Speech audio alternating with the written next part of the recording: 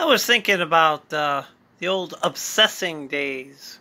And I mean that with it's Sunday today, so I was thinking about NFL football and how I used to completely obsess about NFL football.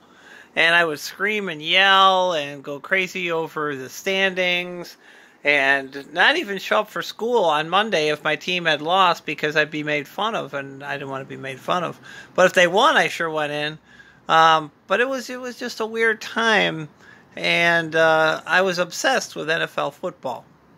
And then I got older, and I watch it, but I just don't obsess over it anymore. I don't even have a favorite team. I used to be crazy about the Dallas Cowboys, because in the 1970s they were a pretty powerful team, and they went to the Super Bowl a lot. And of course, I love the Bears too.